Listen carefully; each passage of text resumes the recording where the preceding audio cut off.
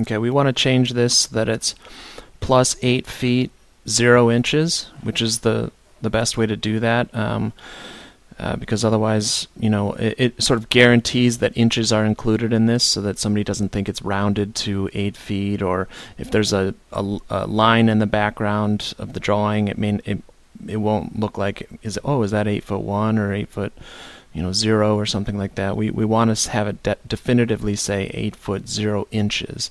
That's the proper way to do this. So what we're going to do is we're going to go to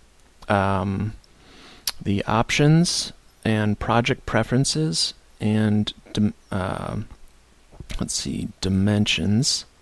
Let's get this up here. Okay, so when we're editing these project preferences, I set up a previous one and called it Render Gus.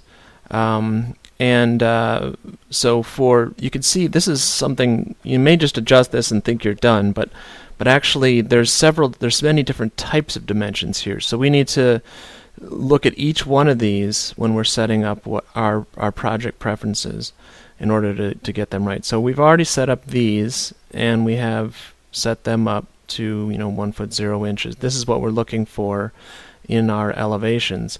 But you'll notice when we go to our elevation, there's two different types of dimensioning here that show elevation. One is like a typical top of steel elevation marker, and we want this one to follow the same rule where it's 1 foot 0 inches. So we have that confirmed definitive type of dimensioning, and that we want to do that one as well.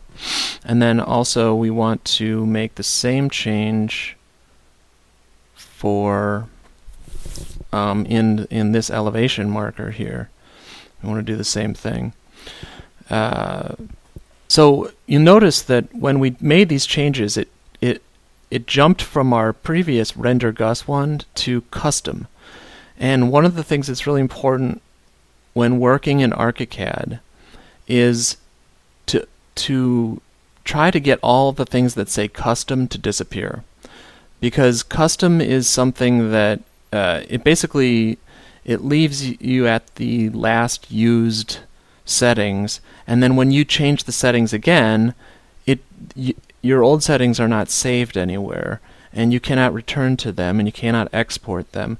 So whenever you make a new one of anything, and you see the word custom, and this is in all throughout ArchiCAD, this happens where you get this custom popped up as soon as you change something. And once you change something, you want to then get rid of the custom by storing it as something else.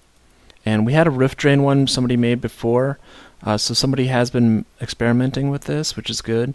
I'm not sure what the use of that is now. It may be we're probably just improving it over time. Some of the changes I made before are probably improvements upon the roof drain version of this.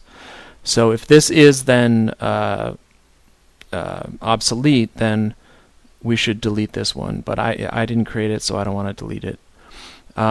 Actually, shoot, that makes another point. So I'm going to rename this, and I'm going to put my name at the end as well, because so let's do when we're doing favorites or we're doing any of these kind of storing of things, let's put the date and then let's put our name at the end, so that somebody can, if a change is made, we can let the other person know that we made the changes in that particular type of a project preference or whatever it is that was changed from custom, or when we've edited somebody else's settings type of a thing. So if somebody improves this, then it'd be a good idea to let me know that they're planning on making those changes, so that we can discuss it or whatever. And I think that's true for everyone. So okay, so I hit OK on that, and now that we've made those changes, it should fix this here, and hopefully it will. I'm not sure, but we'll see. Yep, it did. Great. Okay, so excellent. Just some more superpowers for you all to acquire. All right, talk to you later.